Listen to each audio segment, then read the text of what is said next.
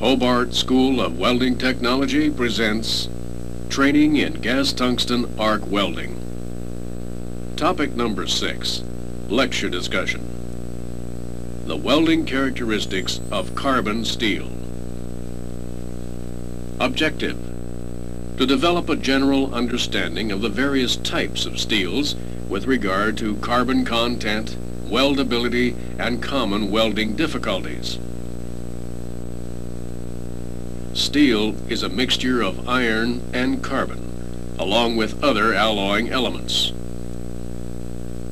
Some of these other alloying elements, which can be added to steel, include manganese, chromium, nickel, silicone, molybdenum, and so forth. However, carbon has the greatest effect on the weldability of steels, and so we will restrict our discussion to the effects of adding various amounts of carbon to steels. Carbon steels are normally divided into 3 categories: low carbon, medium carbon, and high carbon. Low carbon steels have a carbon content up to about 29/100%, or about 3 parts of carbon in 1,000. These steels are the lowest in strength and have good ductility. Low carbon steels are easily welded without the need of preheat or post-heat to prevent crack formation.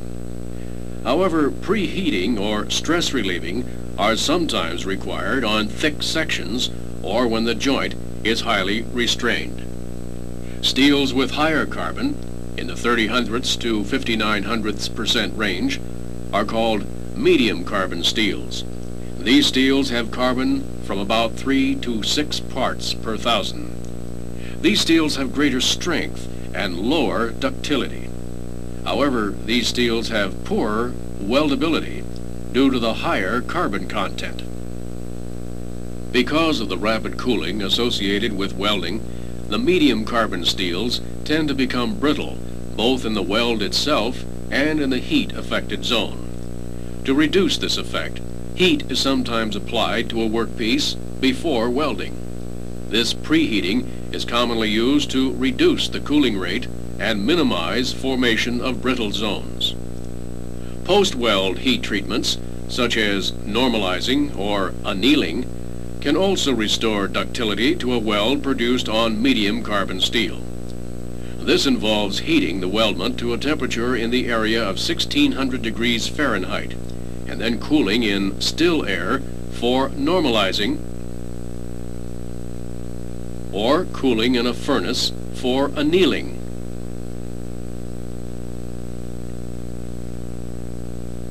Generally, the processes of normalizing and annealing produce a steel that is lower in strength and more ductile. The high carbon steels have carbon contents in a range of from 0.6 to a maximum of 1%. The additional amount of carbon in these steels further reduces the weldability. To prevent the formation of cracks in the weld, a higher preheat and post-weld heat treatments are required.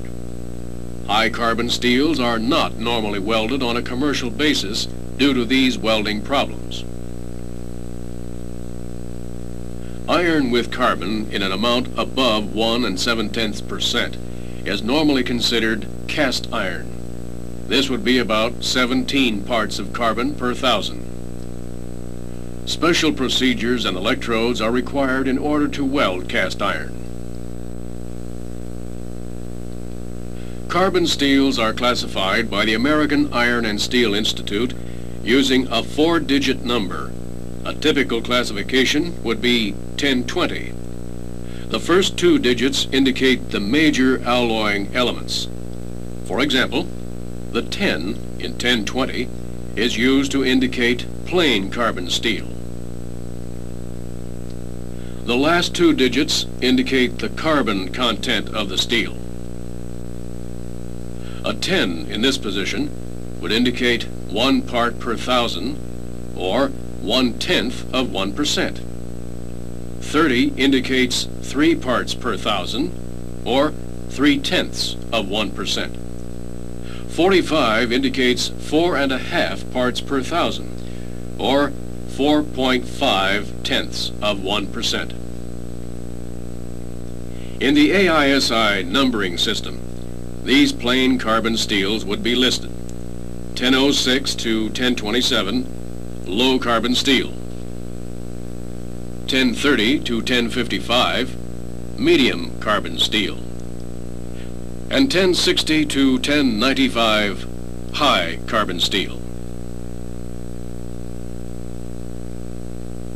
Other classifications exist, such as ASTM, ASME, and SAE. Tables are available to cross-reference the AISI classifications to these other systems. Similarly, filler metals for welding carbon steel are identified with a classification system. The American Welding Society classifies filler metals by using a series of letters and numbers. A typical classification is ER70S5. The ER indicates an electrode or rod. The 70 indicates that the filler metal has a minimum tensile strength of 70,000 pounds per square inch after it is deposited. The S indicates that the filler metal is a solid electrode or rod. And the last number is a suffix, which indicates chemical composition. The selection of filler metals for the gas tungsten arc process is based on matching the strength and the chemical composition of the base metal. Welding of low carbon steels make up the greatest part of welding that is being done. It is the usual standard of comparison for weldability. By using the proper materials, a sound weld deposit will have a greater strength than the surrounding base metal. The quality of the weld depends on the quality of the materials used, the proper welding technique, proper machine settings, and the skill of the welder. A quality weld on mild steel should be free of undercut and overlap. It should contain no defects or porosity. Various weld problems can occur during welding, which may cause the finished weld to be unacceptable. Consistent penetration can be a problem, which can arise from either one or a combination of several factors. Excessive penetration can be caused by setting the welding current too high. The weld becomes wide and flat with too much root reinforcement. Excessive penetration can also result from traveling too slowly. Now, this causes the bead to become overly wide with too much face and root reinforcement.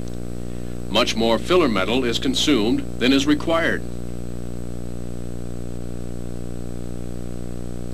Setting the welding current too low can result in insufficient penetration. The bead becomes narrow and highly convex with little or no root reinforcement. Incomplete fusion along the toes of the weld is common. Traveling too fast may also produce this problem. Here, the weld bead becomes small and irregular, with little or no root reinforcement.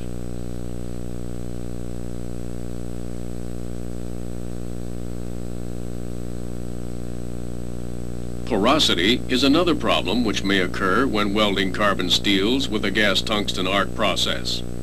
Porosity is gas pockets which become entrapped within the weld or appear on its surface.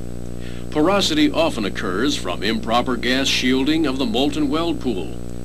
This can happen in the form of low gas flow rate, using impure gas, or even using the wrong shielding gas. Besides shielding problems, this defect can also result from an excessive amperage level, excessively fast travel speed, or welding with contaminated base metals.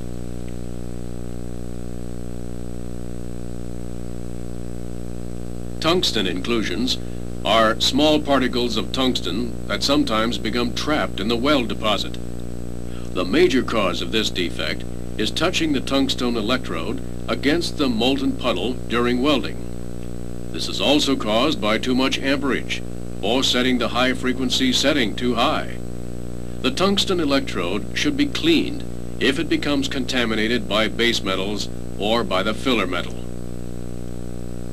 Improper torch angles can result in defects such as an improper profile and poor appearance. If the arc is directed too much towards one of the plates forming the workpiece, an unequal leg fillet weld will result. Improper travel angle can produce a poor appearance. This results from directing too much of the heat towards the filler metal rod. This makes welding especially difficult, as the filler metal tends to melt back and cause inconsistent addition of the filler. Cracks in the weld crater are caused by depressions left at the end of a weld bead. This problem can be solved by depositing additional filler metal at the end of the weld bead to fill this depression caused by welding. Of all the steel being produced, the greatest tonnage is in mild steel. Therefore, you can expect to be working with it in the majority of welding situations.